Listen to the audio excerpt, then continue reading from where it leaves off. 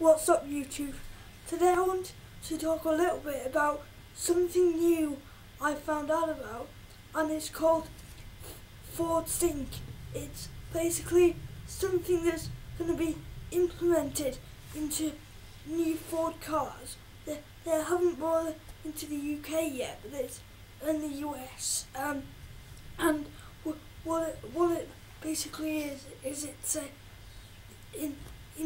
interactive way of interact with all your devices, like your digital media devices and your car.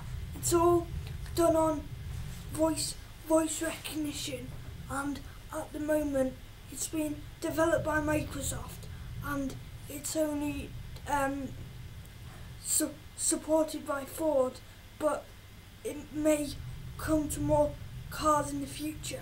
So I heard about this from Patrick Norton at Techzilla, and you can go to their website and find out more about it. But from what I've heard about it, the voice recognition is shockingly good, because I'm not that hot on the voice recognition in Windows Vista. But yeah, what you do is you basically hit a button on the steering wheel, and it goes into USB mode, and this is assuming you've already set up your iPod or your Zoom or your Bluetooth phone to work with it, and it basically works on meta tags or meta information about the songs, and you say a song or an album, like play album, and then whatever album you want to play, and it, after a short delay, it will pull it up. So it works with a range of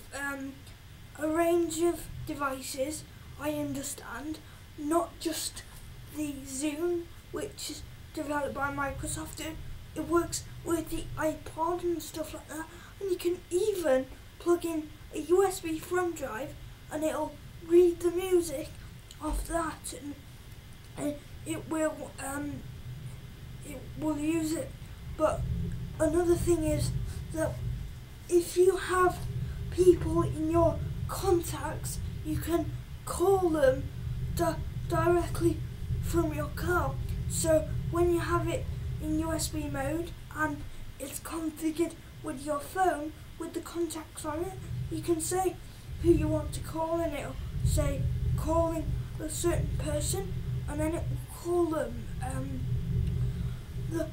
There's a handful of other technologies, and it's similar to the video I did on Microsoft Service Computing in terms of the kinds of technologies that are going to be implemented here.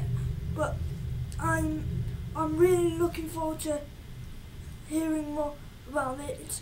It's none of it is done by other than hitting it in USB mode. None of it is done with any buttons.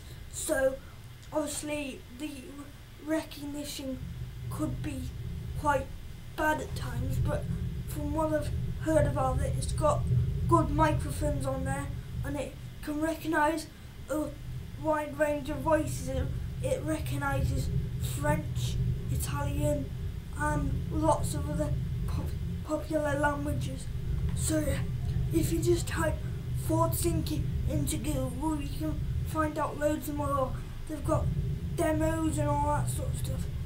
So yeah, thank you for watching this video. Have a great day.